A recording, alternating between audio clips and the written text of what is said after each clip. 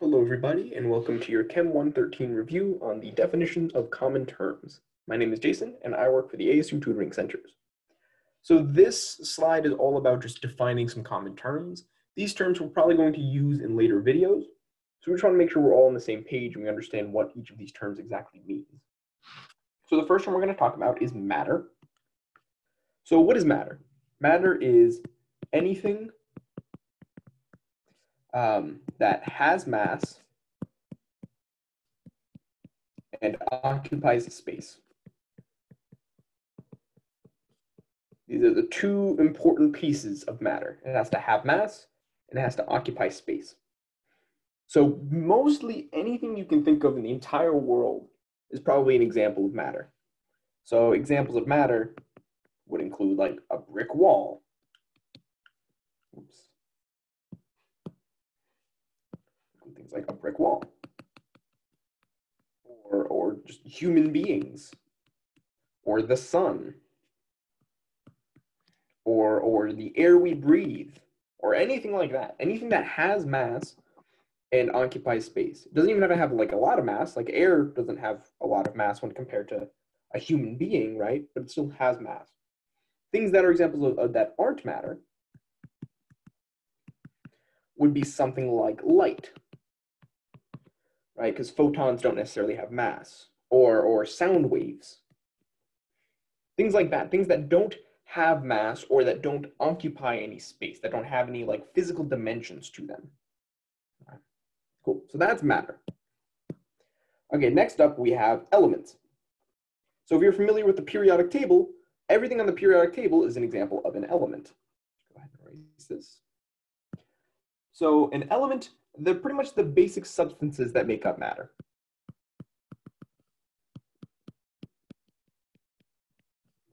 That make up matter. So when we think of the air that we breathe, for instance, so when we think of air, as I mentioned earlier, air is an example of matter. Well, what is air composed of? Well, it's composed of some nitrogen. It's mostly nitrogen, the air that we breathe at least. Some oxygen, probably some hydrogen in there. All of these are examples of elements. So if you were to take air and you were to look at it under a tiny, tiny microscope, you would see all of these little things, and all of those little things are elements. Okay? So those are what elements are. They're these substances that make up all the matter in the universe.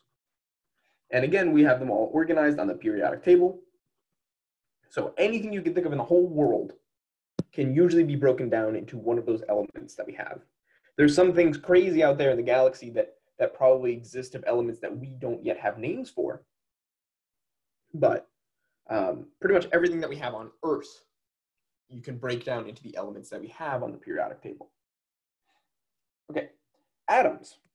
Atoms, these are like the building blocks of matter. So what exactly is the difference here? Well, you can have an element. Think of the element gold, for instance. That is an element. So if you have a block of solid gold, you have an elemental gold. It's just pure gold. But if you were to look at that gold under a microscope, you'd see a bunch of tiny little things. Those tiny little things are gold atoms. Okay? So the element gold is sort of just like a name for the general existence of this substance. This substance is gold. But the tiny little pieces that make up that substance, that's what the atoms are.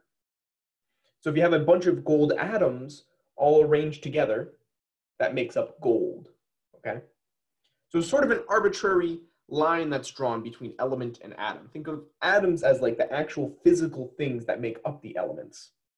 And the elements are just the general name for the group of all of those atoms, okay? That's what an atom is. So again, if you were to like zoom in on a piece of gold, you would see a bunch of gold atoms.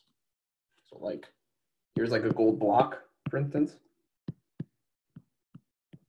This is pure gold. And then if we were to like look at a tiny little piece under an electron microscope, we would see a bunch of little things here.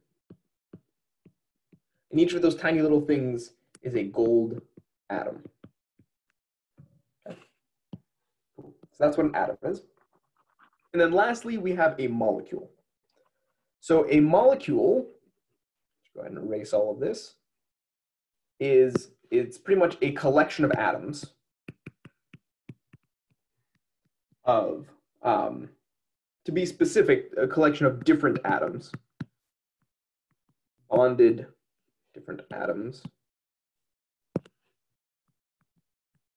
bonded covalently. And we will, in future videos, discuss exactly what covalently means. But for the most part, just think of them as if you have two different types of atoms, they're probably combined into a molecule, okay? So for instance, H2O, that's a very common molecule. This is water, right? And what it means is we have two hydrogen atoms and one oxygen atom. You may have seen it before, right? It looks like this. This is what H2O looks like. You have your two hydrogen atoms and you have your oxygen atom, and they're bonded together.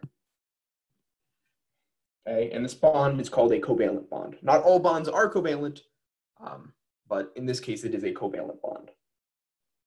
Okay, cool. Let me go ahead and erase all this. So as I mentioned earlier, I work for the ASU Tutoring Centers. If you want more information about the free resources we offer on all 4 campuses and online, please go ahead and check out tutoring.asu.edu.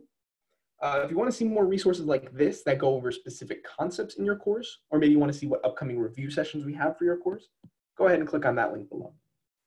Thank you all again for joining me, and have a fantastic day.